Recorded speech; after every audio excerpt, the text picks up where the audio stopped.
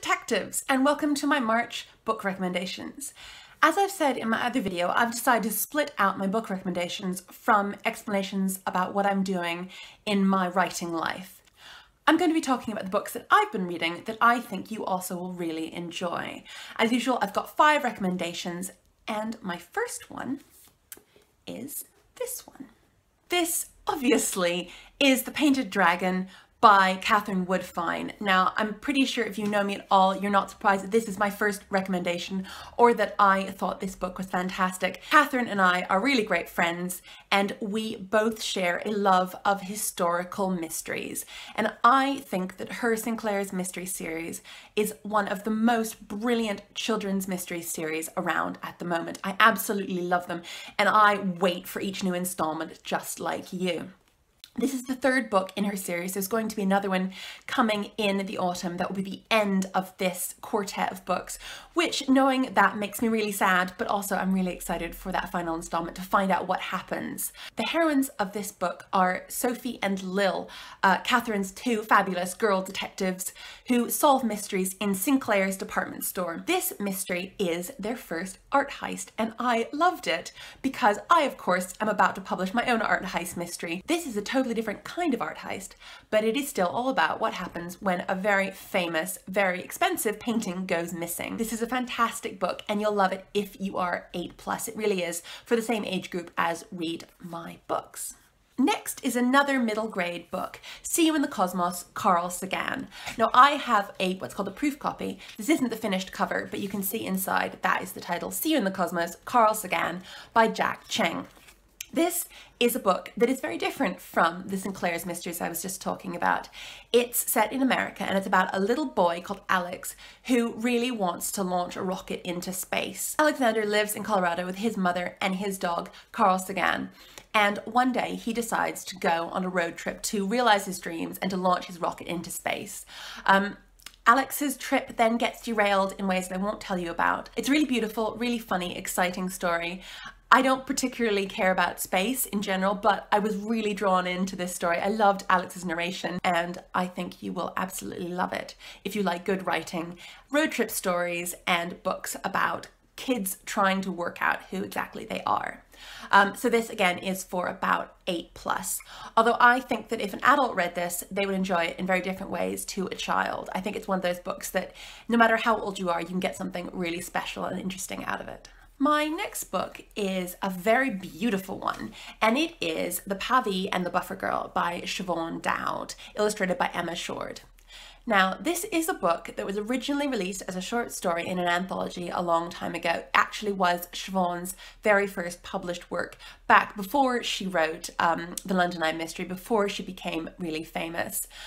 But it has now been republished by her publishers, Barrington Stoke. Barrington Stoke is a publisher that specializes in making books that can be read by people with dyslexia, with other reading difficulties.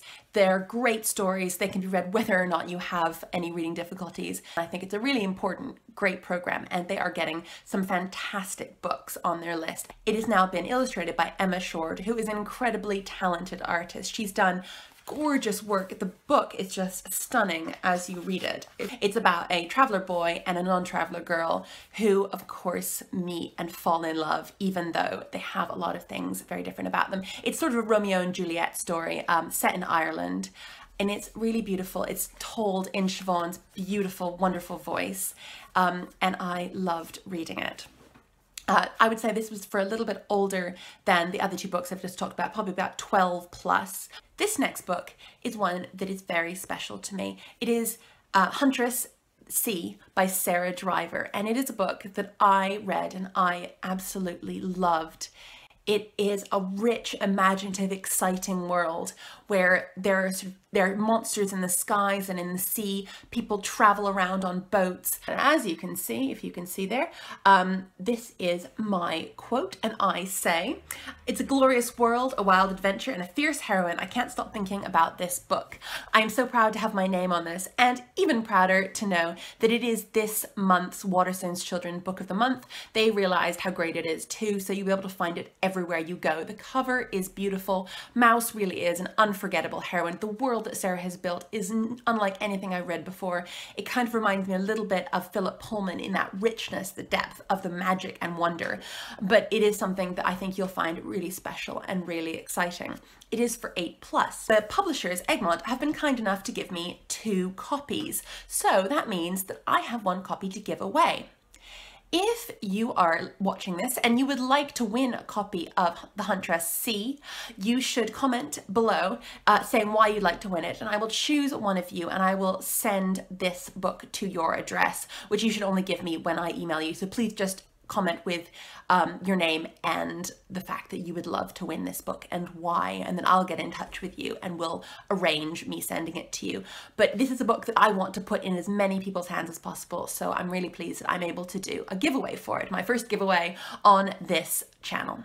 I always end my recommendations by choosing one classic book that's inspired me and I have really enjoyed. Usually I choose a mystery story. Usually I choose a story that I read when I was about your age. But this month I've done something a bit different because I've been doing a lot of reading for book 6, and one of the best books I think I read, one of the most useful books and most interesting books, the book that I would recommend to you is Gweilo by Martin Booth. This is Martin Booth's autobiography about the time that he spent in Hong Kong as a little European kid living there with his parents in the 1950s. So I can sort of count it as a classic, and it does have that kind of older feel that I'm hoping to evoke in book 6. Obviously it's 20 years after Hazel and Daisy visit Hong Kong, but it was something that was really useful to me in my research, and this, I think, is a really, really well-written book. Sometimes you don't know whether autobiographies are going to be well-written, but this is incredibly good. It's funny, it's really interesting. He paints such a vivid picture of his life in Hong Kong and what his childhood was like, what his parents were like, how much he didn't really like his father, which is a big theme in this. It kind of reminds me of one of my favorite childhood biographies, Gerald Durrell's My Family and Other Animals. I would say that it's a little bit more mature than my books. I would say it's for about 12+. So that's it. Thank you so much. I hope you enjoy reading all of those recommendations, and of course I also hope that you enjoy reading Cream Buns and Crime when it comes out on the 23rd of March. I will see you in April.